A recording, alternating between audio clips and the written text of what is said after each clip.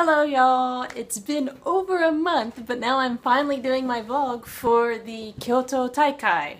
I have done Iaido for 14 years, specifically Muso, Jikiden, Eishin Ryu Iaido, which I will now just call Eishin Ryu Iaido because that's a bit of a mouthful, and I don't want to say that every single time. The Taikai is kind of a two-day event. The actual Taikai is on Sunday, but on Saturday is the party. The party is the 17th.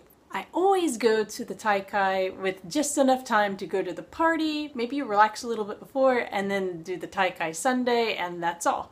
However, around Hotel Tozankaku, which is the party location, the main event hotel, there are various interesting locations that I've always wanted to see but never really planned the time to see them. So for this year's Taikai, I decided to leave a little bit early, actually not a little bit, very early, so I can get there early enough and check them out. Day 1. On the 17th, I left at around 9 o'clock a.m. to go from Kakamigahara and arrive in Kyoto around noonish. I had contacted a friend of mine from America who was coming to Kyoto just for the Taikai, and well, actually yeah, he was coming to Kyoto just for the Taikai. We met up outside my hotel and we went and checked everything out. The first place we went to was Toyokuni Jinja. Now this shrine houses one of the swords from Token Ranbu named Honebami, and I personally play Token Ranbu. There's Token Ranbu here. You can't see it, but there's more Token Ranbu up above my head. So I was pretty thrilled to go and see for the first time one of the shrines that houses one of these famous swords. A sword that's famous enough to be anthropomorphized in Token Ranbu. Actually, I have him right here. Ah, I saw the sword! It looked just like this! No, it didn't.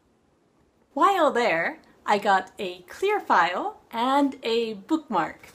And I especially love the bookmark because I don't have any fancy bookmarks here in Japan. I now use it in my Japanese manga because I've been reading more and more Japanese for practice. The clear file is a little bit unusual because even though it's a Token Ranbu themed item, there is no character on it. It's only the sword. Personally, I like this because you can buy anime or game goods anywhere, but only at the shrine can you get goods with the actual sword on it. I also happen to collect Goshuin. Ta-da! This is my Goshuin-cho, which I actually got at the base of Inuyama Jinja near Kakamigahara.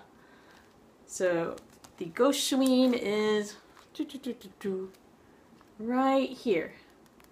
It's kind of unusual because it has a very flourishy, fancy style of calligraphy that you usually see at Buddhist shrines. Most Shinto shrines will have a more bare bones, basic look to it. Very, very simple.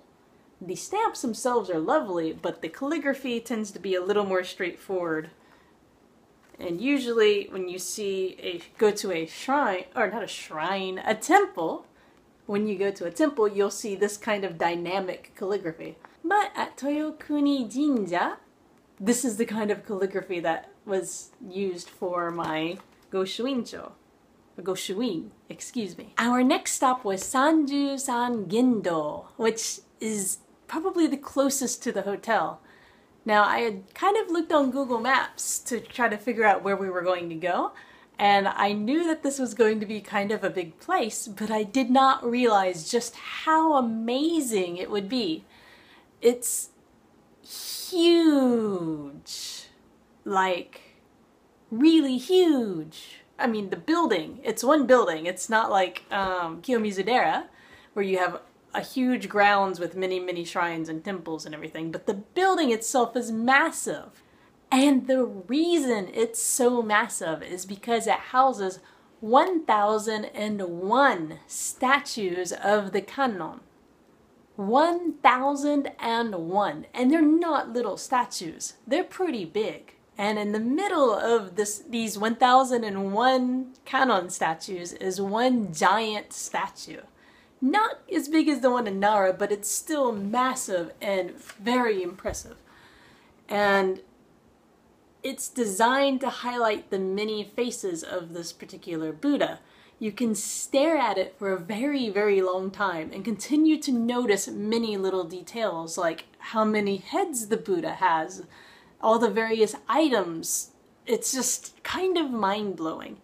If you're in this area near Hotel Tozonkaku, I highly recommend you go to this place. And of course, yes, I did get the Goshuin for Sanju-san Gindo. It's right here. This one is for the next place that we went. Sadly, we did not spend very much time there, but our last stop was Chishakuin. It's a very lovely temple that supposedly houses a lot of art and has a beautiful garden. We checked out the garden and enjoyed seeing the hydrangeas, or ajisai in Japanese, but we were so very tired from walking around in the heat, and Sanju-san Gindo was huge. So we finally decided to just return back to the hotel and hang out in the lobby until it was time for the party. The party, or inkai, is a very relaxed occasion. I'm always a little bit nervous because I know I will be very, very popular. I don't know why, but everyone always wants to talk to me. They always make me sing. This year I sang Hotel California because they do karaoke on the big banquet stage. Please remember, it is a very informal event. In Japan, when you bust out the alcohol in a big group like this, it's kind of a chance for everyone to let loose, get to know each other, and don't worry too much about stepping on any toes. I mean, you don't want to make a total ass of yourself. That wouldn't be good. But do have fun, do talk to people. It's just a wonderful chance to make connections with these people that you don't get to see very often. I mean, I live in Japan, and I don't get to see my Iaido friends in Kanto very often, except at big events like this. And if you're coming from America to experience this event, then definitely try to get to know some people while you're here. As usual, the food was amazing. There's many courses of various Japanese cuisine. And according to the hotel website, it changes with the seasons, but I'm only ever there in June for summer for the Taikai, so I'll just assume that the site is not lying. But I do enjoy the food. All that drinking and all that speaking to all the people in Japanese and in English too to help out my American friends really tests my Japanese, but it's a lot of fun. Day 2. This is on June 17th. No, it is not. It was June 18th. Saturday was the 17th. On June 18th, I woke up bright and early to join everyone for the big breakfast in the same room that the banquet hall was held. The breakfast, like the banquet, is all Japanese cooking. And you get yudofu, which is like a metal bowl over a burner with tofu inside of it and some mushrooms, and yudofu is pretty much hot water and tofu. So it's boiled tofu. It's one of Kyoto's specialties. And normally, if you're in Kyoto having any kind of Kyoto specialty, it's insanely expensive. But this is included with the cost of staying at the hotel. So I got to enjoy yudofu. It was yummy. I like yudofu. Don't leave the spoon in the boiling water though and burn your hand like I did. That's stupid. As I was eating, a few more dishes were coming out and I just enjoyed it. Unlike at the banquet, there wasn't a lot of chatting. I think a lot of people were hungover from drinking too much. A lot of people here are kind of weak against alcohol. I was okay, I was just sleepy. I'm not a morning person at all. After breakfast I changed, and at 8:30 we rode the bus to the Taikai location. The event itself was at Miyako Messe Conference Center, which is right across the street from Heian Jingu. Or Heian Jinja. Anyway, Heian Shrine! Once there, I went to the ladies' changing room and got dressed in my monsuki and hakama. For some reason, compared to last year, there were fewer people than normal. And I don't know why.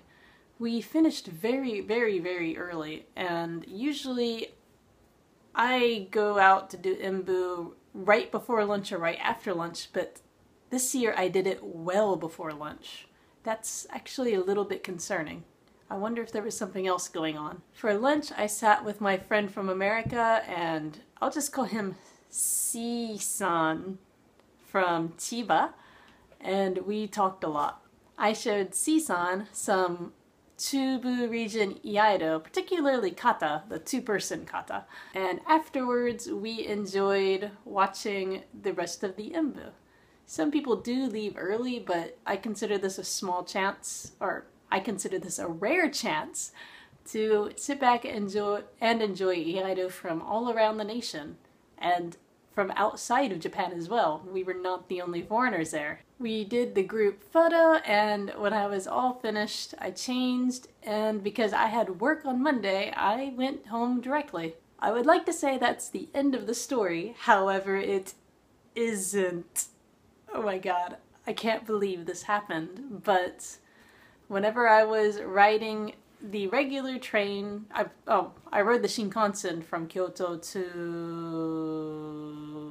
somewhere, and then I switched to the normal train. So on my way to Gifu Station, I wanted to take a nap, but I didn't have a window seat, and I was balancing my Iaito between my knees, and I was worried it would fall if I did fall asleep, so I decided unwisely to put it on the overhead rack, which worked beautifully. It didn't get damaged or anything, and I could sleep without worrying about it. However, I got off the station and went to the bathroom, and when I was arranging my luggage in my backpack to use the toilet, I realized, oh my god, I don't have my sword.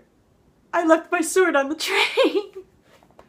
And in a panic, I went to the station masters well, I guess they're station masters. I don't know what their title is. Anyway, the station guys by the wickets, and in a kind of a panic told them what happened. Thankfully, I still had my little train app that I don't have a cell phone. I had my train application open that showed what line I was on and everything, so they could quickly call it in, and they had me fill out the paperwork to have it mailed to my home when it was found, and I went to my train, and I was kind of sad that it wasn't found, you know, within the 20 minutes. I was kind of waiting for news, and the train had about 5 minutes before it actually left the station. So I was sitting there, and one of those station guys ran onto the train to announce to me that they got the call saying that my sword was found and it was safe, as far as they could tell, and that it would be mailed to my home. Well, paid on delivery. I had to pay for the shipping, but I consider the like 1,500 yen or so I paid when it arrived to be well worth it to have my like 9 mon in, my god, Japanese, 90,000 yen sword brought home safely, because I did something horribly stupid. So I had a wonderful weekend. I got to see an Iaido friend from America. I got to see a lot of awesome Iaido. I got to see my Iaido friends from Kanto, from, well, Chubu, where I'm from, the Chubu region. I don't get to see them all the time either. And I had a fun misadventure that had a happy ending, and it was just a lot of fun. I'm so happy that I went, and I hope you enjoyed this. If you like what you saw and you want to see more of my videos, please, you know, give me a thumbs up on the video. Please subscribe if you want to see more of my videos. And if you have any comments or questions, please write them below. Okay? So, see ya!